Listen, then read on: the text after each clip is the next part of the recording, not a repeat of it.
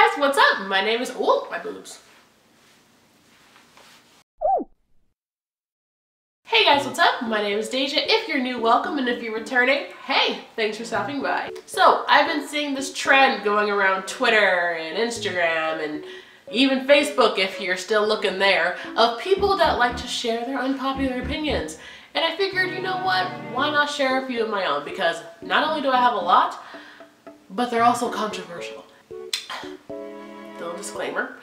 These are my opinions. Let's get into this. Unpopular opinion. Number 1, Noah Centineo from To All the Boys I Loved Before.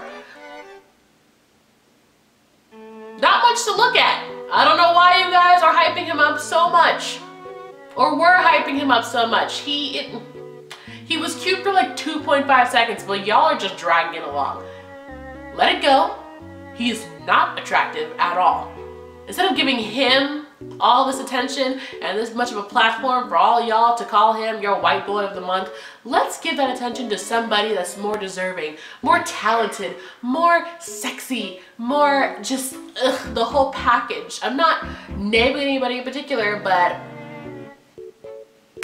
this next one is pretty controversial, but I can say it because I'm from here. In-N-Out is not that good. It's not. Never has been. Never will be. It gets overhyped.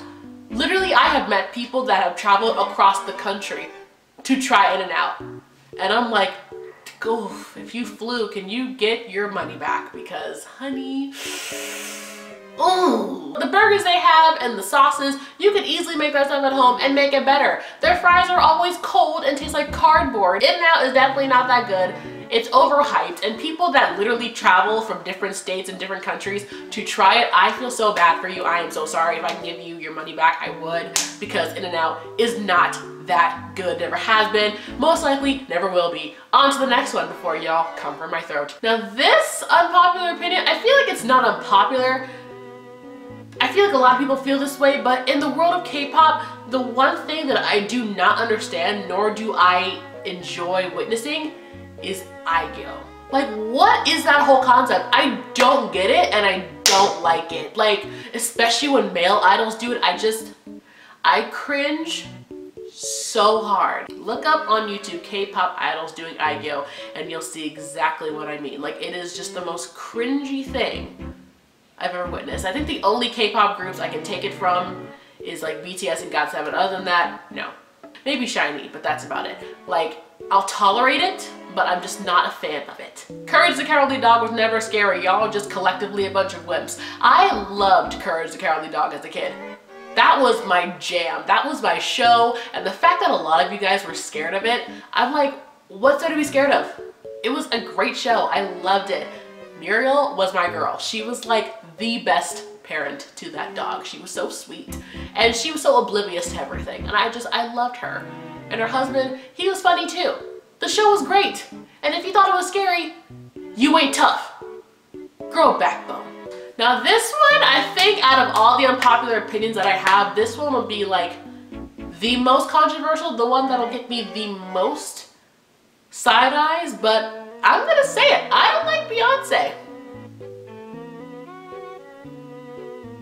I think she's overrated. There are way more talented people in this industry. Sure, she's talented, but she's not a god. She's not the queen of whatever. She's not all that. She really isn't. Like, sure, she can bust a move. Sure, she can dance. Sure, she's pretty, but she is so overhyped. And I think going to an HBCU ruined her for me, because every time I go out to a party, all I hear is, say my name, or babe, got my love on top, baby, cause you're the one that I love, or to the left, everything you own in the box to the left. Like, every time I would hear those songs, I would want to rip out my eardrums or my eyeballs, whichever I could get to first. All this fame and attention and love you give to Beyonce, let's bottle that up and like smother it onto Jessie J, because we all know for a fact that Jessie J is criminally underrated, which is my next unpopular opinion. Jessie J is so like disgustingly talented, and yet she's so underrated. It's like, that doesn't make any sense to me. Like, what? Oh, I don't get it. Oh, I don't get it. I don't get it, and I hate it. I hate it so much. I hate it. And this is an opinion that I think we all collectively know to be true deep down inside. But Little Mix will always, always, always be better than Fifth Harmony. That's just a fact. Like, Little Mix could literally sing and dance circles around Fifth Harmony. Fifth Harmony could never. They will never. They can't ever again, because they're not even a group anymore. Little Mix, they're still together, going strong. They are the epitome of a badass girl group. They're way better than Fifth Harmony. And that's it. No tea, no shade. It's just, I'm just stating the facts. Don't shoot the messenger. Everybody talks about how Chick-fil-A fries and McDonald's fries slap, but no one ever talks about the fact that Carl's Jr. have the best fries ever. They go so hard. They are so delicious. You can still see like the potato peel on like the end of the fry is perfectly seasoned with salt. It's always hot and they stay hot for a long time. I sound so fat right now, but Carl's Jr. has the best fries. You can't say anything else. I refuse to believe anything else. Shut up. I'm gonna say this once, loud and clear, for the people all the way in the back. Youngblood by 5 Seconds of Summer is the best album of the year. And so is Troye Sivan's Bloom.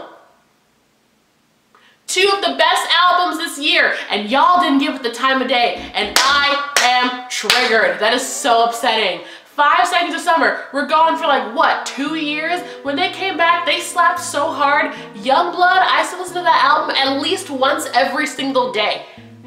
Without fail, without fail. Same goes with Troye Sivan's Bloom album. It's so personal, it's so beautiful, it's so sweet, it's so heartwarming, it's so freeing. It's like, oh my God, Troy, I love you. Literally, 5 Sauce and Troy did that in 2018, and y'all are asleep, and I am disappointed. I am disgusted. We gave artists like Lil Xan, is that what is, no, not Lil Xan, the other one, who was the other one that looks like Skittles? You know what I'm talking about. 6ix9ine, the guy that looks like Skittles, I think that's him. We gave artists like that attention, another irrelevant people, but no, y'all really had the nerve to sleep, to slumber upon Troye Sivan and 5 Sauce.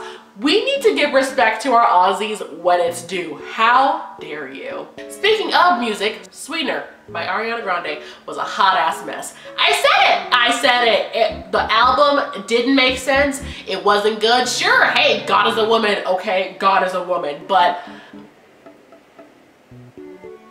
Ariana, what was that? Like that song you did with Pharrell, Blazin', is that what it's called? That didn't make any sense. Like, I like it to be consistent. I like there to be a story. Like, I like to have the title tracks, you know, kind of tie in with the name of the album or like the theme. Like, one album that I absolutely loved this year was Rituals by Def Havana, because every song like tied into the idea of religion and like worship and things like that. So there's a song called Wake, there's a song called Sinner, there's a song called Hell, there's a song called Heaven, there's a song called Pure, there's a song called Worship, there's a song called Epiphany. Like, they all tie into the theme of religion, and it made sense. Like, even like in the production of each song, everything came together in such a beautiful way that just made sense. But with Sweetener, like, you go from Blazin', which I assume is a song about smoking the devil's lettuce, to singing about the light is coming to give back everything the darkness stole, which made me want to rip out my eardrums. Like,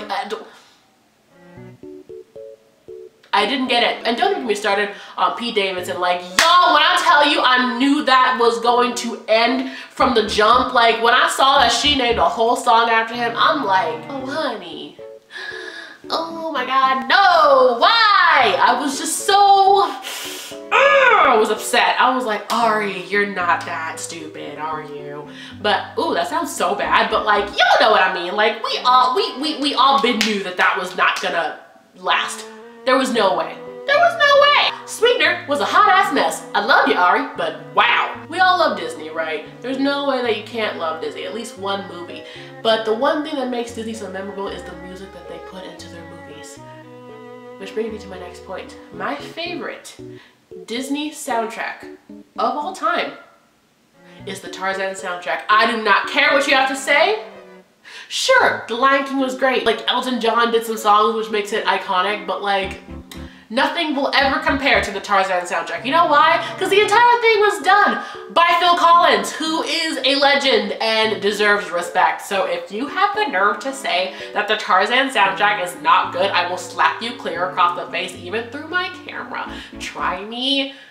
That soundtrack goes hard, and I refuse to change my mind. So, if you want to hear some bops that are timeless, listen to the Tarzan soundtrack and be blessed. Next, icing is by far the worst thing to put on a cake. I know you're probably thinking, Deja, what else would you put on a cake? Whipped icing. Like the whipped icing you get on tres leche cake, and it's all moist and delicious, and like the whipped icing is just perfect. Like, it makes me happy every time I think about it. It's like, wow. I'm like salivating, but I love whipped icing on cake because it's not too heavy. It's actually super light and it's a lot yummier. So that's the superior alternative to icing. Fight me on that if you want to. Paramore's decision to chop Misery Business from their set lists forever was by far the dumbest decision, and the reason why was even worse. People were really up in arms with Haley for lyrics that she wrote when she was 16. And I don't think you guys realize that this woman's about to be 30, so I can guarantee you that her mindset is not the same as it was when she was 16. It's a bop. It's an iconic song that everybody and their mother knows. Whoa, I never meant to brag, but I got it where I want it now. Like, that's iconic, okay? I know I don't have the vocals, trust and believe I knew. The decision to cut Misery Business from Paramore's set list indefinitely was the dumbest thing to ever happen this year. And that's the tea, sis! This one is very upsetting, but you know what? I'm just gonna say it. Not everybody on YouTube can sing. Take that however you want it. But if we're thinking the same people, then we're here. We know who I'm talking about.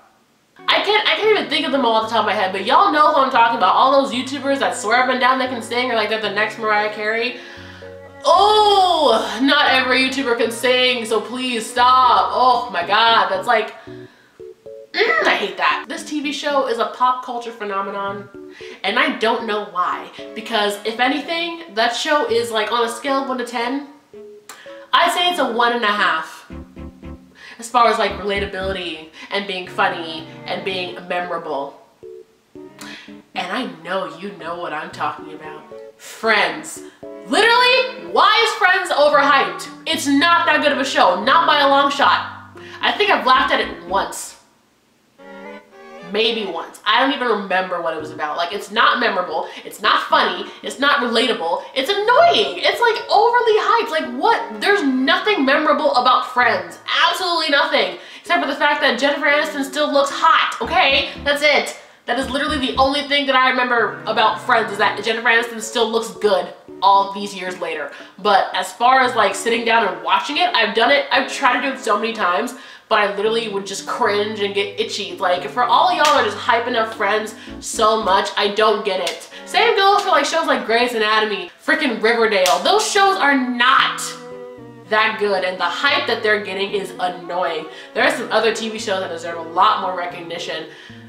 Just not Friends, not Grey's Anatomy. Y'all know what I mean. All those shows that are iconic and, you know, everybody knows and loves. Guess what?